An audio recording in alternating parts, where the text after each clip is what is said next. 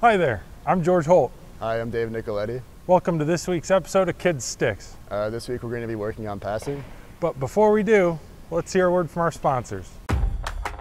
Whether you're a Division I athlete, an avid runner, or just someone who likes to move, you deserve the expert care of the region's most experienced sports medicine team. We're the official health provider for over 35 pro, collegiate, and youth sports organizations. We offer same and next day appointments, and our goal is to get you back to your game and keep you active.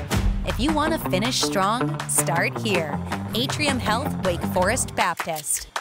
All right, first things first, you want a good hockey posture. So your knees are going to be bent, your chest is going to be up, and you're going to be looking forward. Next, you're going to take the puck and put it about on the heel of your blade, hands about shoulder width apart. And then you're going to slide it from heel to toe and point at your target.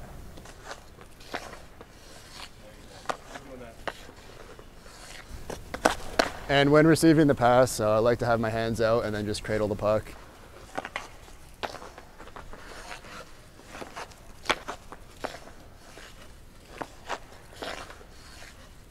It's important to make sure that you have soft hands when receiving the puck so it doesn't bounce right off of your blade. You let the puck travel while you draw it back. If you have your hands stiff, it'll bounce right off of your blade. So now we're going to work on passing to somebody who's moving, so you just kind of want to lead them a little bit like this. If Nico doesn't pass it in front of me while I'm skating, it'll end up behind me by the time I receive the puck. If the puck is a little bit in front of me, I can still skate forward to receive the puck.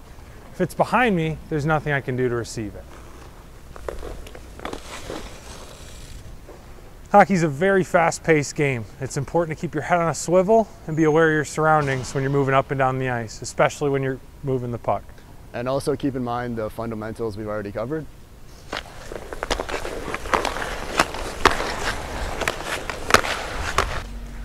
Those are the fundamentals of passing.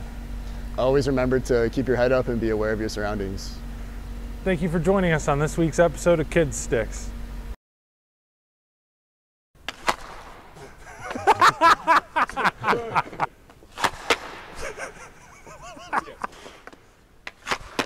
Oh my God, I got it. As you can see, oh my God. As you can see, I couldn't control the puck.